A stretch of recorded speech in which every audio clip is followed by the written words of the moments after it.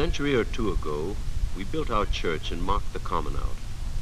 We raised the town hall next, so we could have our say about the taxes, or whether we need another teacher for the school. When town meeting comes around, we know our rights and duties, and no harm if we disagree. In all that matters, we neighbors hold together. We work from sun to dark, if you can call just work a job that helps make a body feel at peace while doing it, or hum a bit with pleasure when it's done. Art isn't something foreign we look at in a showcase. It's in the blankets that we've spun and woven right at home. It's in the patchwork quilts sewn by our daughters at a quilting bee for someone's bridal chest. It's in the locks and hinges that the blacksmith shapes. It's in the baskets that are woven in the neighborhood to fit our household needs, from marketing to mending. When water wheels are better fitted to do the work than human hands, we rig up the machines to saw the wood or grind the corn for hominy grits and johnny cake. A while ago, that corn was on the stalk, above the pumpkins, ripe and yellow. One night, the neighbors met to shell the ears together. They did the job in no time, so they could clear the old barn floor and choose their favorite partners for the dances. There was lasting harmony between the soil and what we built or planted there. We used our hands and mastered what we laid our hands on. Working and living, we found a balance. The town was us, and we were part of it. We never let our cities grow too big for us to manage. We never pushed the open land too far away. We youngsters took it in. The haying field, the mill, the daily chores were teachers. We old ones had good years of family life, our own, our children's. Mellow years before the ripe fruit fell, as fruit will drop on windless autumn days. And that was peace. The seed was ready for the earth again, ready to die, ready once more to grow.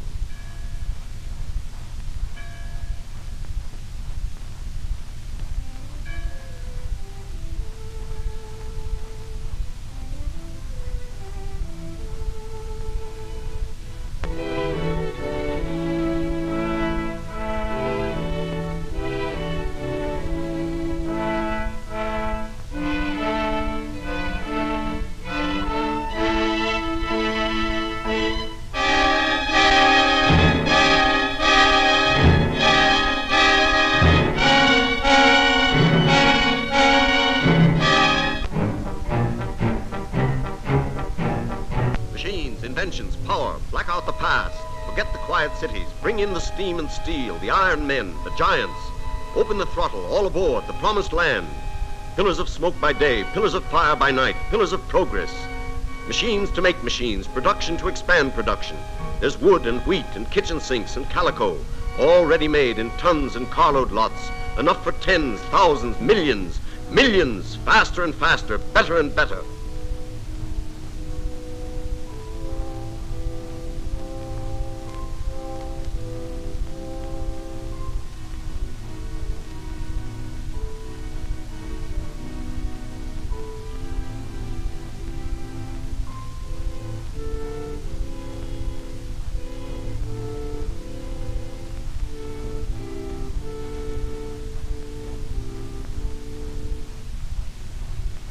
It don't make us any happier to know there's millions like us living here on top of it. Prisons where a guy sent up for crime can get a better place to live in than we can give our children. Smoke makes prosperity, they tell you here. Smoke makes prosperity, no matter if you choke on it. We got to face life in these shacks and alleys. We got to let our children take their chances here with rickets, typhoid, TB, or worse. They draw a blank, the kids. They have no business here, this no man's land. This slag heap wasn't meant for them. There's poison in the air we breathe. There's poison in the river. The fog and smoke below rise up and choke us.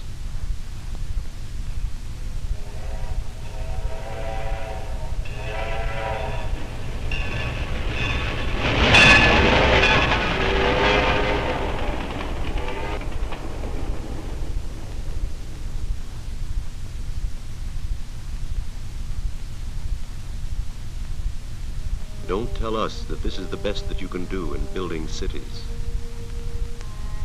Who built this place? What put us here?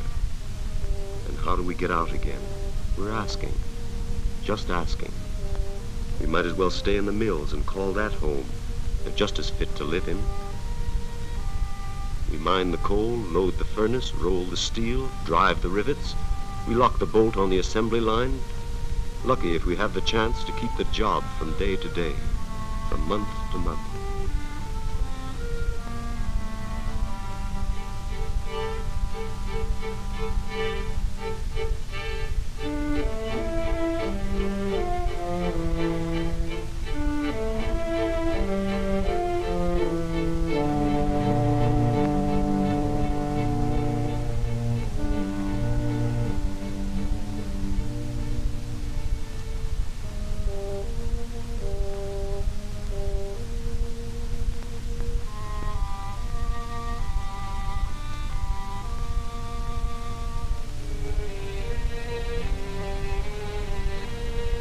Dirty work alone don't get us down.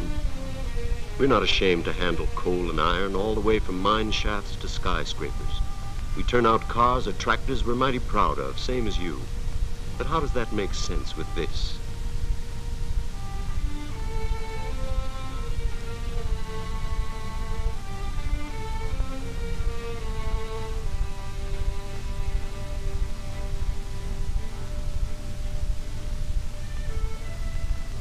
We never get the gritty feel out of our nose, our eyes, our lungs, our guts. We never get a chance to see how blue the sky can be unless the mills are all shut down. Smoke makes prosperity, they say. Does this mean that there's no way out for us? There must be something better. Why can't we have it? A decent home.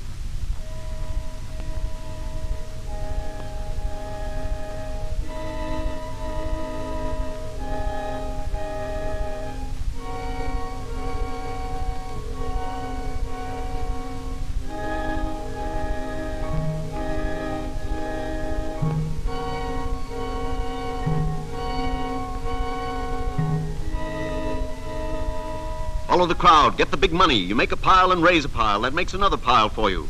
Follow the crowd. We've reached 1 million, 2 million, 5 million. Watch us grow. Going up. It's new. It's automatic. It dictates, records, seals, sterilizes, stamps, and delivers in one operation without human hand.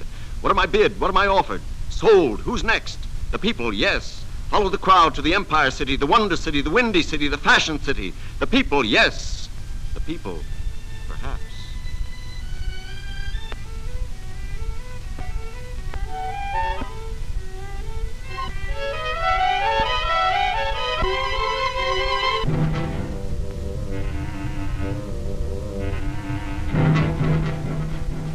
Yours. Most sincerely. We beg to remain yours most respectfully. Dear sir, we Gentlemen, wish to acknowledge having heard yours from the Yes, sir. Yes, sir. Containing your order, your order.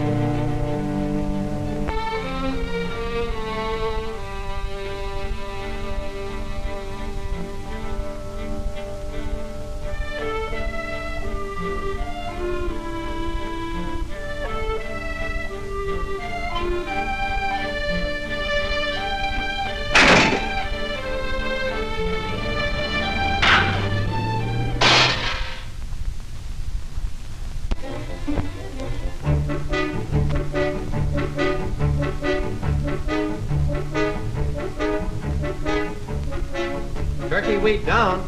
Swiss on white. Two combo rye, Russian. Come again. Two combo rye, And Russian. on right. Chocolate malted. 81. Stick with BT down. Western, 1 up. Burn one.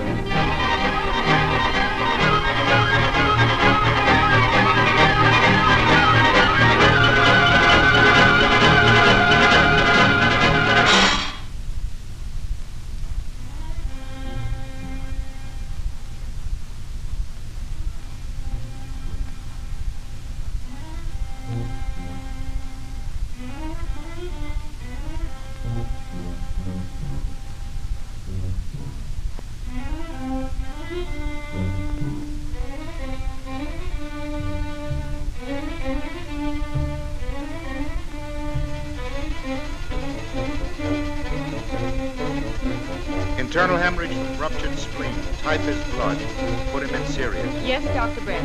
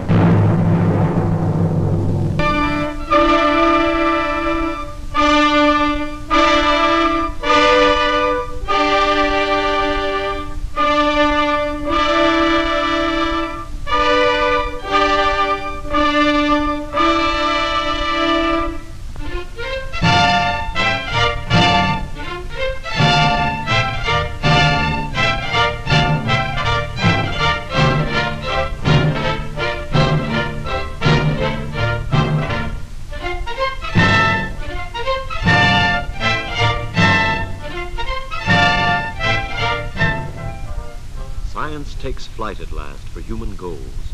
This new age builds a better kind of city, close to the soil once more, as molded to our human wants as planes are shaped for speed.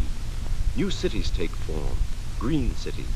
They're built into the countryside. They're ringed with trees and fields and gardens. New cities are not allowed to grow and overcrowd beyond the size that makes them fit for living in. The new city is organized to make cooperation possible between machines and men and nature. Each has his place. The sun and air and open green are part of the design. Safe streets and quiet neighborhoods are not just matters of good luck. They're built into the pattern and built to stay there. Power flashes from pitheads or rapid streams across the region. It flows from powerhouses to the sunlit factories and laboratories. Here science serves the worker and the work together, making machines more automatic and the men who govern them more human. Factories are set apart from living quarters, but close to rail and motor roads, with space to spread about in. Light industries are near at hand. The heavy ones are set apart. People can even walk to work and have their lunch at home sometimes, just like the kids. This is no suburb where the lucky people play at living in the country. This kind of city spells cooperation, wherever doing things together means cheapness or efficiency or better living. Each house is grouped with other houses close to the school, the public meeting hall, the movies, and the markets. Around these green communities, a belt of public land preserves their shape forever. The children need the earth for playing and growing.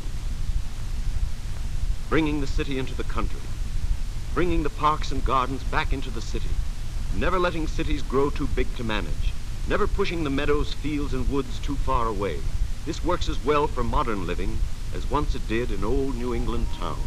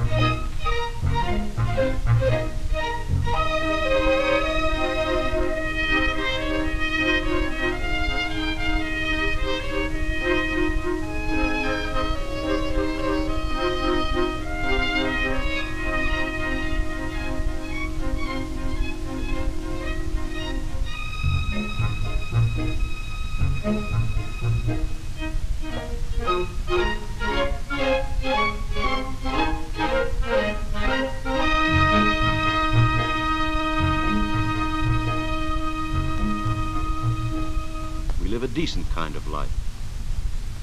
We fathers have a little time to watch our kids and play with them. They see us in the daytime. The people who laid out this place didn't forget that air and sun are what we need for growing, whether it's flowers or babies. Just watch us grow. The scales won't hold us soon. You can't tell where the playing ends and where the work begins. We mix them here. We learn by living. Playgrounds, schools, libraries are meant for everyone. Even the washing needn't break a woman's back. Machines can take it. And the wife needn't feel cooped up and lonely on washing day. A little gossip or a friendly hand is good for the complexion. The daily marketing's part of the fun. In fact, the market's just an annex to the kitchen. Another chance to chat about the children's measles or the weather, or some new wrinkle in the diet that Grandma never knew. One thing is sure. Most of the greens brought in by truck from nearby farms each morning are fresh and crisp and haven't lost their flavor or their youth. In this new scheme of things, the school becomes the center and the focus of activities. Here boys and girls live and relive the life around them, getting the measure of our bigger world and shaping it anew. City and school and land, in active partnership, provide the raw materials for life and growth. Here, boys and girls achieve a balanced personality, ready to build and meet a many-sided world, facing the good and bad, choosing the best.